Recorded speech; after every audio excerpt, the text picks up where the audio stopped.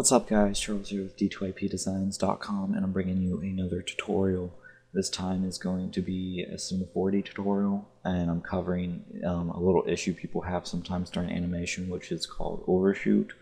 And I'm just going to jump right in and show you what it is and how to solve it. So I'm just going to grab out a little text object here. I'm going to slide it over here, set a keyframe, move forward, and then set a keyframe. Now I'm going to want this text to sit here for about 10 to 15 keyframes. So I'm going to move this ahead, set a keyframe, and move this out of the screen. Alright, so now when we play it, you'll see it's got that little bounce right there. It bounces back and forth and then goes forward.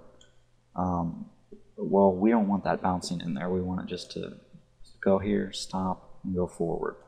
So what we need to do is open up the window tab and go to timeline, and then our text object we need to open up, and then open up the position on it, and then open up position X.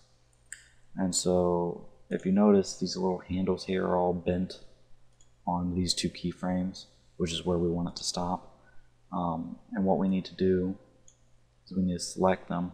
And we can either change this to linear, or we can go over here and hit clamp. Now, when we play it, you'll see it stops and then goes forward. There's none of that bouncing, which we were getting before.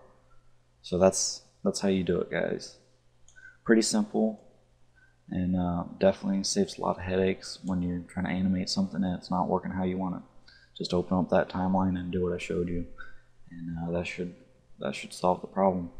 Anyway guys, hope this has helped. I'm out of here. Peace.